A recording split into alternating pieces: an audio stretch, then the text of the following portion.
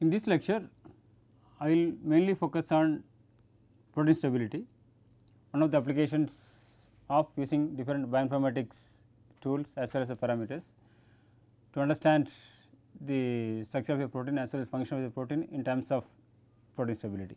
In the previous class, we discussed about predicting the 3D structure of a protein from its amino acid sequence, because the amino acid sequence contains information regarding the 3D structure. So, we can utilize the information which you can obtain from the sequence to predict the 3D structures. Here we discussed about various methods to predict the 3D structures, and one of the major ones is the homology modeling. Homology modeling is based on right the assumption that if two sequences share high identity or homology, then these sequences have similar 3D structures, right.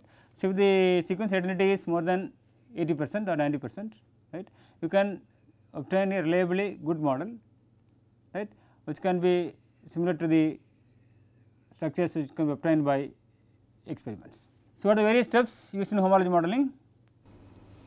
Starting from the template and do the alignment corrections and backbone generation, loop modeling, side chain orientations and the optimization, right. Finally, we validate the structure, right, using the energy or the stereochemical properties. So, if a sequence cannot have indetectable identity with any of the structures deposited in PDB, in this case the knowledge based approach will fail and homology modeling may not give you reliable results.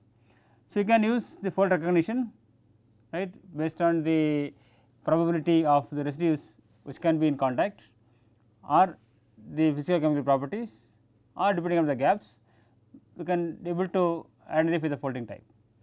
Even if it is not possible, then you can try to use the ab initio methods. You can start from scratch, and this is based on the physical energetic calculations. So, you can get the structures for any protein sequences. CASP is the competition for the structural prediction algorithms, right. You can submit and then evaluate based on known 3D structures. When you go with the protein stability, right, what is the protein stability means? Right, when the protein is synthesized in ribosomes and then go to the folded state, it fold from the random coil conformation to stable steady structures. So, the steady structures are also important, right, to perform a function. For example, if you have a thread, if it is loosely loose thread, then it is wobbling on the air. So, you can go anywhere, right, you can see the kite. So, it will go wobbling anywhere. So, in this case it is difficult to perform a function. So, when if you have like kind of thread, then maybe it is stable, right, then get some specific conformation. Likewise, in our day to day life, right, if we are stable, we are healthy, then we are able to perform the functions, right. It is very important for the proteins to have the stable conformation. So, if you look into this unfolded state, there is a kind of wobbling conformation. So, the major factor which are influenced by this conformation, it is entropy, depends upon the how degrees of freedom this protein they have in the unfolded state. Then we go to the folded state, right, this 3D structure is maintained by different types of interactions. Specifically, you can say that electrostatic interactions, van der Waals interactions, hydrogen bonds, hydrophobic interactions, disulfide bonds and so on. The electrostatic van der Waals and these are uncovalent interactions, and you can say disulfide bonds is this kind of the bond between the two sulfur atoms in system. So, if we look into this contribution in the folded state and the unfolded state, the contribution is very high in terms of all the types of interactions, and if you look into the difference between the folded and unfolded state, it is very less, right, and the difference is about 5 to 25 kilocalorie per mole. So, why this marginal stability is important? Because in the living systems, right, certain proteins should be available in specific quantities. If you produce more and more proteins and if there is not able to degrade, then the amount will be very high. So, it is easier to degrade any protein at any point of time. Second aspect is, it is also important to change the conformation when a specific protein is interacting with any ligands or other biological molecule. So, in this case they have to maintain a small difference in stability between the unfolded state as well as in the folded state, and the difference is normally in the range of 5 to 25 kilocalorie per mole. So, now here we discussed about different terms. One, we discussed about the enthalpy, this is the total energy of the system determined by different types of interactions. On the other hand, we discussed about the entropy, this is mainly the unfolded state of the system, and these two terms can be related using free energy, right, that will give you the between the folded and unfolded state, that is 5 to 25 kilocalorie per mole. Then we discuss what is entropy or what is enthalpy or what is free energy. If we talk about enthalpy, right, what is the definition for enthalpy? Right, you might have studied in your school classes, right. So, the amount of heat used or released in a system at a constant pressure. So, if you see the enthalpy, it can consist of two terms, one is the internal energy of the system plus the product of pressure and volume, that is a mechanical work. So, if you see the enthalpy, it can be obtained related with any reference point, right, not for the any specific point, right. So, in this case you can see the change in enthalpy, not the absolute enthalpy, you can change the enthalpy, there is delta H. This can see with respect to any reference point. This can be related as delta E plus P into delta V, right, because a change in volume and change in internal energy of the system. If delta H is positive, then what does it mean? It is endothermic reactions, it absorbs heat, because of this absorption of heat it gets cold, right, this environment gets cold. So, now it is negative, there is a heat releasing process, this you can see exothermic process, in this case the environment gets hot. So, I have a question, so what is the change in enthalpy in any reaction if it releases 100 kilojoule of energy and the P delta V work is 10 kilojoule. Here what is the solution? We can see delta H, this is equal to delta E plus P in delta V. Delta E, which is what is the sign for delta E? Because it is releases, so this minus 100 plus 10 kilojoule, that is equal to minus 90 kilojoule, right. This is, we can get the enthalpy for any system. If we take internal energy, so internal energy represents all the energy contained in the material, for example, it is kinetic energy, or you can see intramolecular interactions like bond energy, electrostatic energies, van der Waals force and so on. So, constant pressure and volume, so delta V equal to 0, in this case you can see delta H equal to delta E, right, this is the internal energy of the system, right, you can represent delta H as the internal energy of the system, that means different types of interactions. When you go to entropy, simply entropy means the disorderness or the randomness in the system. So, if you are comparing the ordered system and the disordered system, which one will have high entropy? Disordered system, right. The ordered system has low entropy and the disordered system has less entropy. For example, if you have solid state, it is ice, right, you can see then going to water and then into vapor. So, in the case of ice, what is it is more random or less disordered? It is less disordered, it is more ordered. So, in this case the entropy is less, right, and compared to the water, then it increases in water, and you can see water vapor, you can see it is mostly disordered, and also you can see the difference from the solid to liquid and liquid to gaseous state, it is very highly disordered from the liquid to gas state. So, now if we have the enthalpy and the entropy, right, and also along with this temperature, that we can explain the free energy, that is called Gibbs free energy. So, this free energy is spontaneous if there is net input of energy. So, in this case, right, this it is a spontaneous one. So, you have Gibbs free energy, we can use a symbol delta G to define Gibbs free energy, because we use the word Gibbs because firstly discovered by the J.W. Gibbs, this is the reason why we call this as Gibbs free energy. So, we can combine the enthalpy, entropy, right, and temperature, right, using the equation delta G equal to delta H minus T in delta S. Why we call this free energy? Because it is the energy available to work with the expense of the entropy. So, this is why I call this is the entropy of the system, so this is the enthalpy of the system. So, you can see delta G is given as delta H minus T in delta S. If delta E is negative, in this case the process is spontaneous, we can do work, right, we do not need any extra energy required to carry out the work. If it is positive, then we need, it is non spontaneous, we need to give energy to do the work. This is the reason if you use this delta G, usually this is negative, right. In this case it can do the work spontaneously. So, how to interpret these delta H and T delta S? to get the value of delta G. So, if you see the different types of interactions, you can see delta H, this enthalpy. So, mainly the changes in bonding energy, and you can see different types of non-covalent interactions like van der Waals energy, hydrophobic energy, hydrogen bonds and other charge interactions. When you look at the entropic term, you can see this is the arrangement of the solvents in counter ions, how they changes. For example, the rotational degrees of freedom, translational changes and so on. This will account for the entropy of the system. So, we have the enthalpy and we have the entropy, you can calculate free energy, right. That is the general definition for the free energy. If you talk about the proteins, when you discuss in terms of the stability in proteins, how we obtain this free energy, how to obtain this delta G, and how this delta G is related with contributions of different interactions. We can get the experimental data using different experiments on one hand. On the second hand, you can see this experimental delta G can be related with the other interactions like electrostatic, van der Waals and hydrogen bonding interactions. We will see how we obtain this information. On one hand, delta G you can obtain from the experiments, right. For example, circular dichroism or differential scanning calorimetry or fluorescence spectroscopy and so on, right. There are two different ways, either we denature with thermal by giving heat, or we can denature using the denaturant like the urea or guanidine hydrogen chloride and so on. So, actually you can get, this is one side. So, on the other hand, you can see get the delta G, you can calculate delta G from protein 3D structures, various interactions, and you can relate how far this can be related with each other. So, let us see first how we get the experimental free energy using any of these techniques. Right, here we can see the data for the fluorescence spectroscopy, so and urea denaturation.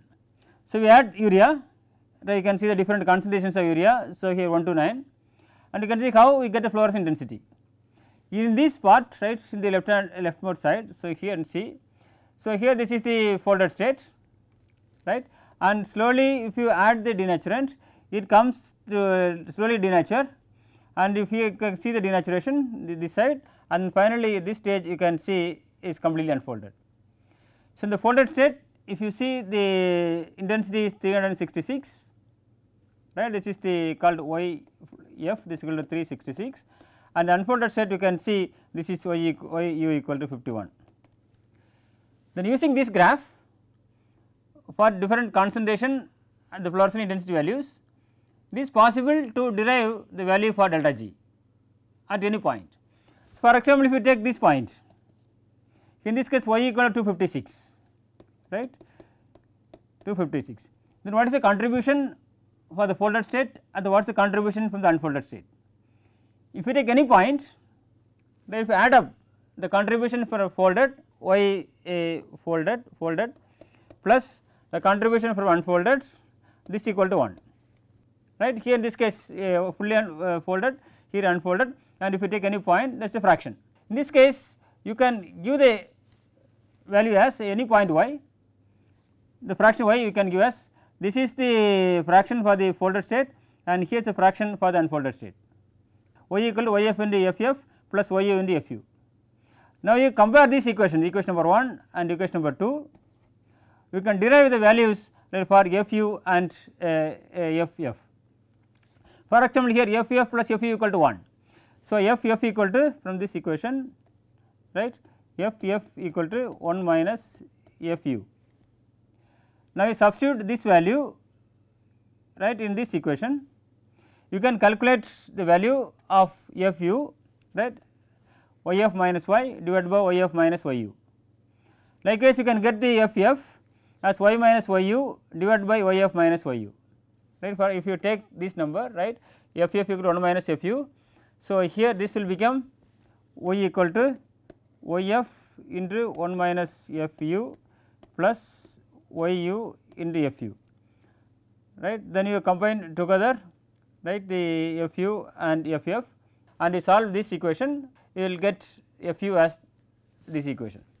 Now, you can have the values yf equal to 366, right, here you can see the 366, and here y unfolded equal to 51, and you take any point, for example, we take this point, right, this point. So, in this case y equal to 56. So, substitute these values in this equation, then fu equal to 0.35, because this is equal to YF is 366, unfolding is 51 and the midpoint you take 256. Then the FF, this is given as Y minus YU divided by YF minus YU, right. You will give the values of YU, YF, right, and will get that value, this 0.65. So, we have the unfolded state and the folded state fractions. We can convert this information into equilibrium constant, that is the K. K is given as FU minus FF. So, FU we calculate 0.35, FF we calculate as 0.65, right. We take the ratio, then it is 0.54. Then we take the logarithmic of this one, right, this is equal to minus 0.61. From that we can calculate delta G. So, this is minus RT logarithmic of this equilibrium constant. So, RT equal to 0.596 kilocalorie per mole at 300 degree Kelvin, ln K is minus 0.61. So, substitute this value here and delta G you can get 367 kilocalorie per mole. So, if you do the experiments at different concentration of urea, you get the fluorescent density values. This will give you the density at the folded state and the unfolded state and at the different states from the folded to unfolded state. From the intensity values of the folded state, unfolded state and at any point you can derive the equilibrium constant, and from the equilibrium constant you can calculate the free energy, right. Experimentally you can get, right, for any protein, right, using the fluorescence spectroscopy. Likewise, you can do it with the circular dichroism as well as differential scattering calorimetry. So, this is based on denatural denaturation. Likewise, you can use thermal denaturation. So, what is thermal denaturation? We give heat. Give heat, right. So, here you can see with respect to temperature versus heat capacity. So, in this case you can directly measure this transient temperature, because the amount of heat required to raise the temperature by 1 degree Celsius with respect to the 1 gram of substance without any change in the state, right, with no change in the phase, you can calculate. So, if you see the increase in temperature and finally you get the transient temperature, right, where the protein started to melt, and you get delta Cp, because you have the Cp as the unfolded state and Cp as the native state, and get the difference, right, you can get the difference, this will give you the delta Cp. Using the delta Cp and the transient temperature, you can calculate the unfolded delta G at any temperature. T is at any temperature and you can get the other information from this graph, and you can get the delta G using thermal denaturation. So, we get the data for delta G with the denatural denaturation and thermal denaturation, right. These are the experimental data. Now, the question is how we interpret this data using the contribution from different interaction energies. So, how to do this? So, as we discussed earlier, what is delta G? This is the free energy difference between folded state and unfolded state. So, you can see the folded state and you can see the unfolded state. So, what are the contributions of the folded state? This is mainly enthalpy of the system. So, different interactions. What are the interactions?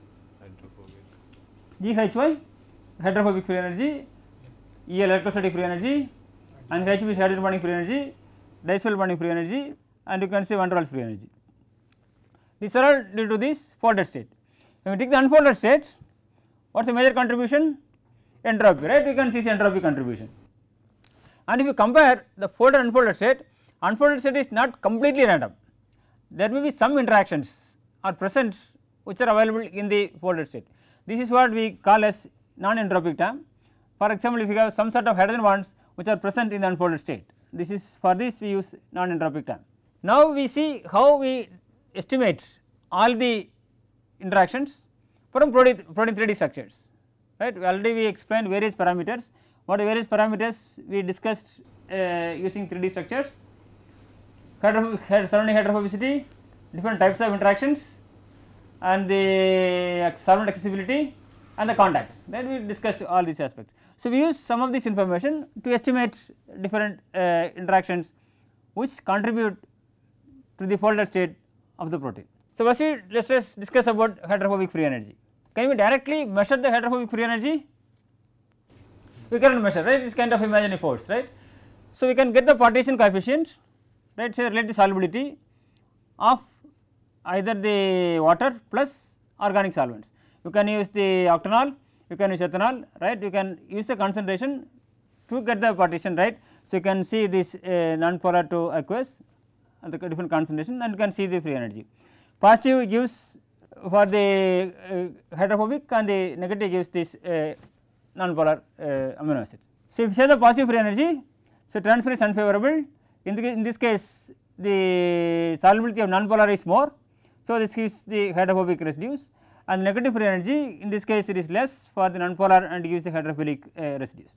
So, now if we have these amino acid residues, we have the values, but for the proteins we cannot directly measure the hydrophobic free energy. But if you look into these parameters that we discussed in the previous classes about solvent accessibility and hydrophobicity, what is the correlation? Negative correlation, it is inversely related, right. If it is highly accessible, then less hydrophobic, and if it is less accessible, this is buried, they are highly hydrophobic, right. You can use this information, right. Hydrophobicity we cannot measure directly, but accessibility can we calculate? Yes, if you have the structures, then we have different methods. What are the methods to compute solvent accessibility? XS and XS, right. You have the get area, right. We have several methods we can calculate. So, then we convert this solvent accessibility to calculate the hydrophobic free energy, right. I will show you how to do that. So, we know that accessibility is inversely proportional to hydrophobicity.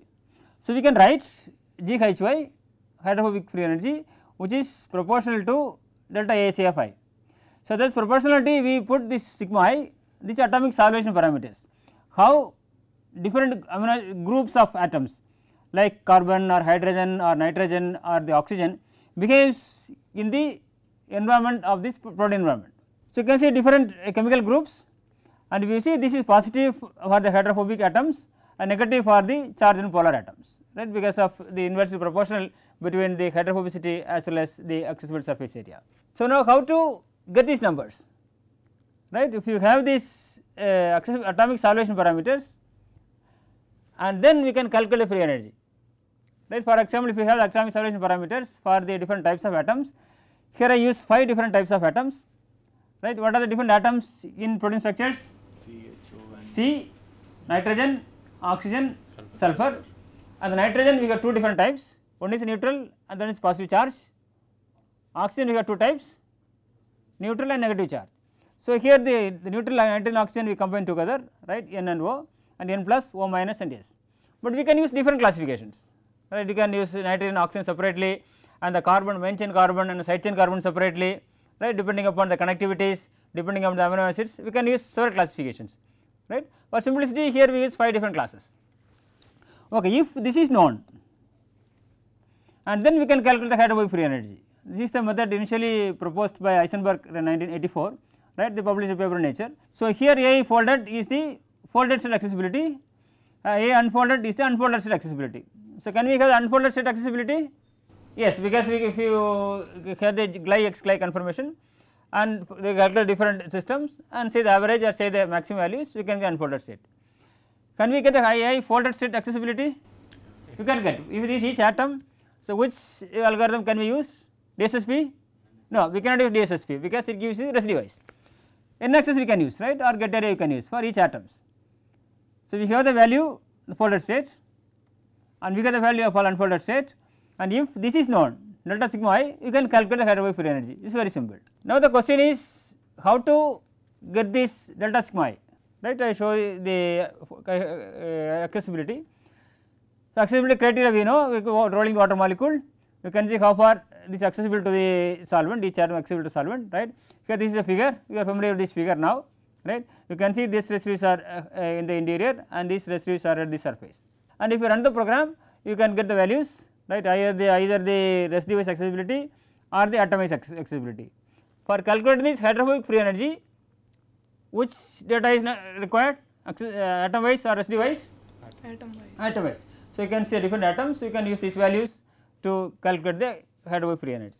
So, here this is the atom level accessibility. So, we can calculate for each residues and all atoms. So, this for the glycine, alanine, for all the 20 residues we can have the extended state accessibility, right, you can have the values, right. These are the 20 different amino acids, we have the data for all the atoms, this is fine, this is for the extended state, right. Now, we have the folded state, then you can calculate, but the problem is how we get the delta sigma I, we need to calculate. Then how to get this delta sigma I? So, we relate delta sigma I with respect to accessibility and the hydrophobicity. So, here delta GR represents the hydrophobicity scale. For example, you can take any hydrophobicity indices, right. We discussed various hydrophobicity indices either you obtain from experiments, thermodynamic transfer experiments, or you can get from the computational methods. For example, surrounding hydrophobicity, right, you can use any value for delta Gr. So, how many different amino acid residues? 20 residues. So, for each amino acid residue, for example alanine, you can derive a equation delta sigma I and ai also we know, for each atoms we know. If you take alanine, you can use this hydrophobicity value. What is the value for alanine? 13.85. This 13.85, okay, this is the left hand side. We relate with this atomic solvation parameters. How many atoms in alanine? Right, 5 atoms, right, 4 main chain atom plus one side chain atom. So, if you make it into different groups, right, for example, if you see this alanine, right, alanine. So, we can see that this is data for alanine, right, y axis that is equal to 13.85, x axis this side, right, left hand side you can see that is a combination of different sigma I. So, different atoms in glycine alanine, this is N, C alpha, C, O and C beta, but here this come to C, right here, and you can see N and O together. So, in this case you can see this N is 1.3, right, is 1.3 delta sigma N, here is O, here there is 0.9 plus 0.9 delta sigma O plus for the C, right. So, what is the C? Totally this is 2.9 and 2.9, oh sorry, this is not 0.9, this is O is 4.8, right, O is here 4.8, C is here, you can, this is 2.9 plus 0.9 plus 17.8, this is delta sigma C, right. You can write this equation, you can use this equation, right, y equal to a plus b1 x1 plus b2 x2 plus up to bn xn.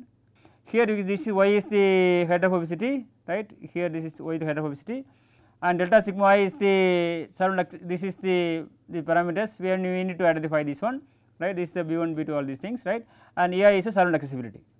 So, you need to calculate the coefficients b. So, for the alanine we get this one, right. For the glycine, this is a glycine.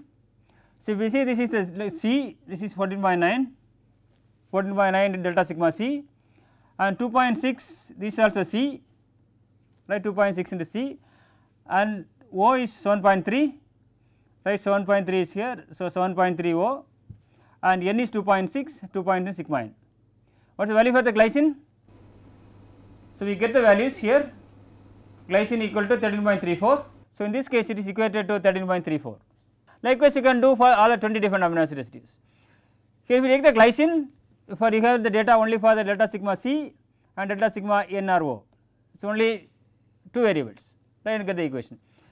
Likewise, alanine you get the 2 variables. If you go with the aspartic acid, right, how many groups you have? 5. Right, you can see the C and N and O we can combine together, and there is O minus. What is O minus? Negatively charged. The negative charge. You can see the aspartic acid with aspartic acid, right. So, here if you see, right, you can see this OD1 and the OD2. This is 12.2, right, and 16.9, right. You can add up these two, so you get 29.1. So, you get 20 different equations. So, 20 equations, how many variables? 5 variables, right. So, now we can this y axis, you can see the, this is the hydrophobicity values. So, what is the dimension of this matrix? 20 into 5, right, 20 into 1. So, you have the 20 different values. For example, alanine 13.35, aspartic acid we have 20 different amino acids, right. So, this you can write in terms of, these are the, what is this dimension? 20 into 5. 20 into 5, right, because these are 20 amino acids and 5 atomic solvation parameters, right. These are 20 amino acids and this 5 for the variables. delta sigma I, atomic solvation parameters.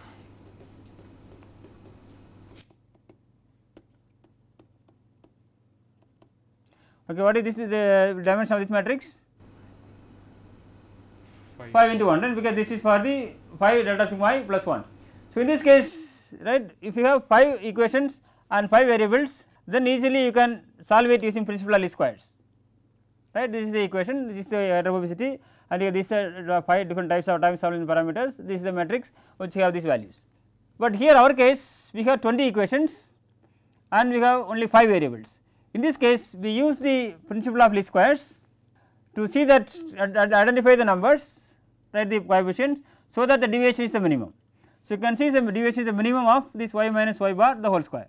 If you do like this, you can calculate the atomic solution parameters using this equation, x transpose into x, right, this inverse, and x transpose into y. If you do like this, finally you end up with the matrix 5 into 1.